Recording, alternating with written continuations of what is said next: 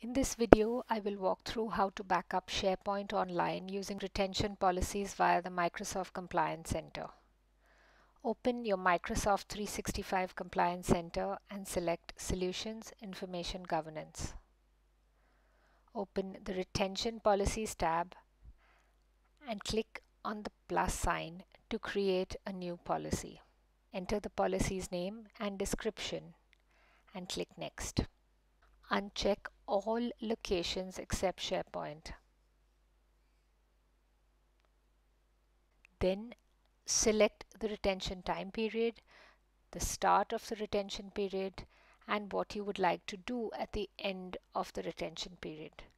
For instance, if you would like to retain the longest period of retention, which is 10 years, and do nothing at the end of the retention period. Verify the settings and click Submit to create your policy. Congratulations, your retention policy for SharePoint Online is now created.